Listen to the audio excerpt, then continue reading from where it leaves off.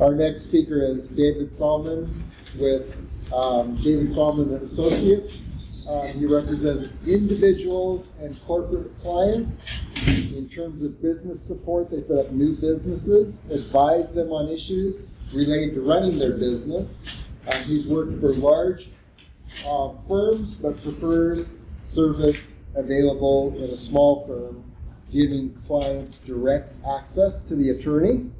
One little particular thing about David, he grew up in Las Vegas, graduated from UNLV in 1995, and he passed the Nevada bar exam on the first attempt. And that's a pretty cool thing. Yeah, it makes sense. So David's going to talk about business structuring and legal issues. David, that's far too much information for you to know. You must have went to my website to get all that. I appreciate that. Wasn't that a wonderful presentation we just had? That's hard to follow. Great job. They gave me the subject of stepping safely into your new legal entity as a business owner. And I got that subject and I thought about, well, what does that mean? So the first thing I got was, okay, what does that mean? And then I found out it's contracts. And that makes sense to me. So let me tell you a little bit about contracts and what I look for. I usually get people call me up. I want to review a contract. That is the best thing to do. Now, I also know that many of you will sign a contract without ever having a lawyer look at it. That's just the nature of business. Lawyers are expensive, and you are going to be tempted to look at a contract on your own. If you do that, fine. But I'm going to tell you what I look for in a contract. Okay? So you probably want to take some notes, because I'm going to tell you what to look for, all right, and why they're important. There are certain provisions that are in most contracts, or in some contracts that can get snuck in that you're not aware of. And I want you to know what it is that you're looking for, and the reason that you're looking for these, in particular, in the state of Nevada. Number one, I want you to write down choice of law provision. Choice of law provision is a provision that says what state's law applies to that contract. What law applies to the interpretation of the contract. Now, here's the kicker. I represented a landlord who got a phone system, and I looked at his contract, and he had a choice of law provision for Kansas City. Now, what did that mean? That means he had to go to Kansas City to defend a lawsuit, okay? They forced him in that contract to fly to Kansas City and to appear in Kansas City. Now, I was his attorney, and he didn't want to pay for a Kansas attorney, so he took me along, and I told him, I can't represent you in Kansas. I'm not licensed in Kansas. But he wanted me to be there anyway. He was going to represent himself. So the two of us fly to Kansas City. And we're not actually in Kansas City. That's where the airport is. And we get in a rental car, and we drive down these lonely roads till we come to a small little town. And as soon as I found that small little town, which was the headquarters of this national phone company, I turned to him and said, we are in big trouble. Because that phone company owned that town. It owned the judges, it owned everybody in that town worked for that phone company. All right? That's how important this choice of law provision is. So always look, what law applies to that contract? Because they're going to haul you into some other state to defend if you get sued. And you do not want that.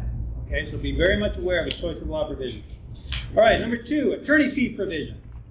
Fees and costs for any litigation. Always look for that. In the state of Nevada, this is why this is so important. In the state of Nevada, you cannot get attorney fees unless there is a statute that allows for it, which means the law is passed by the legislature says you can get attorney fees in this situation, which, by the way, is rare, or you have a contractual provision applying for it, okay? If your contract says that you can get attorney fees in litigation, then you can get them. If it doesn't, you can't, except in some rare instances where the state legislature has specifically said, in this case, you can get your attorney fees. That is a huge thing, and we talk about it whenever I do a review. When somebody brings me a lawsuit, and I look at that contract, and I said, we can defend this if you want to, but you're going to pay me more than this case is worth, and you won't get your money back. You're not going to get your attorney fees. And it just kills them. It kills their defense. When they know that they're going to pay their attorney more than it's going to cost to defend it, and there's no chance of them getting their attorney fees back. All right? That's why an attorney fee provision in your contracts are so important, okay? And make sure it's not one-sided. I've seen that before, where one side gets their attorney fees and the other side doesn't, okay? Next one, write this down, indemnity clause. That is a strange word that a lot of people don't understand, but it can have dramatic impact on you. So let me tell you briefly what it, oh, by the way, contracts is a full year class in law school, so you're getting the real, flyover. But let me tell you a little bit what indemnity means. Indemnity is like this. Most of you, if you have a brick and mortar, will have a lease, unless you buy a building, you'll have a lease. And in that lease agreement, your landlord's going to say, if I get sued for anything that happens on your property, you're not only going to pay what I have to pay, you're going to pay my attorney as well. So what happens when somebody slips and falls, let's say at your profit in your business? They will sue you, and they will sue your landlord. And if your lease agreement says that there's an indemnity provision protecting the landlord, you will not only pay your attorney, you'll be paying his attorney. You'll not only pay what you have to pay to that person, you're going to pay what they have to pay to that person. So that's significant. So write that word down, indemnity. Look it up, know what it means, because it can have a real significant impact. Arbitration clause. Arbitration clauses, I used to think they were useful. Now I'd never recommend one unless you want to keep something private. Here's the reason why. Arbitration is supposed to be cheaper, it's supposed to be faster, and it's supposed to be private. Out of those three things, it might be private. But it's not cheaper and it's not faster.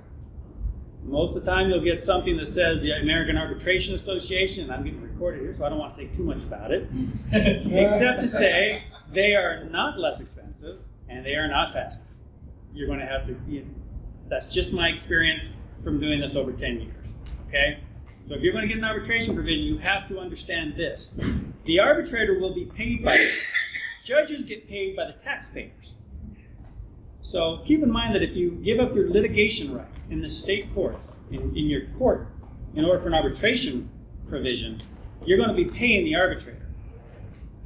And I will tell you this is something you need to know about arbitration provisions. If you sign a contract for a car, and it has an arbitration provision in it, you have to understand that Ford, and again I'm being recorded, so I don't want, Ford, or don't want to say Chevrolet, because that's where we're at. Car maker. If you look at there and they have an arbitration clause, you have to understand that the arbitrators they use are used for multiple cases. So does that arbitrator have a monetary interest in keeping that car maker happy? You see where I'm going? If it's you, consumer, versus the big car company that keeps hiring you over and over again, then I've never seen it straight out, but I fear that I'm at a disadvantage, okay? Because they're hiring this arbitrator over and over again. And if the arbitrator makes that car manufacturer mad, he's going to lose that business because he's getting paid by them. He's getting paid by me, he's getting paid by them. Unlike litigation in the state courts. In the state courts, your taxes pay the judge. So he's supposed to be independent. Now the arbitrator is supposed to be independent, but I'll leave that to you if you think so. When one side's paying them, okay? Money's involved, so there's always something to keep in mind there. Non-compete clause. Boy, I've seen a lot of these slipped in. I see a lot of them in employment contracts. Those can be devastating. I've had people come into me, and it's always after they've signed this thing. And they say, I got to get out of this job, but I don't want to get out of this industry. And I say, then you have to move out of state. You signed an agreement. You cannot do business in Clark County, right? And all of your contacts that you've made over that time, it is going to be a problem. I thought they didn't find a right to work state. You can contract away your rights. It's a right to work state, that's true, but that has to do with unions and your right to work somewhere without being a union member. That's mostly what right to work state means. But we have restrictive covenants in Nevada, and I gotta finish it up because I think I've got maybe 1 minute left. 2 minutes left. Okay. So let me finish up with this. These are called restrictive covenants. They're called non-disclosures, non-competes, Oh, I got a few others now. Non-competes, non-disclosure, non-disparagements. There we go. There's the third one. All of them have to do with either not talking bad about a company, or not competing with them, or keeping certain information private. Those are all called restrictive covenants.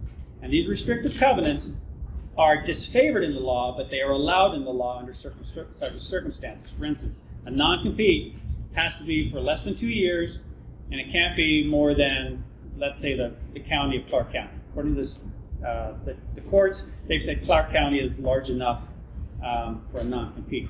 But they can't be all over the world, and they can't be for unlimited amount of time, because they're generally disfavored, but they are enforceable.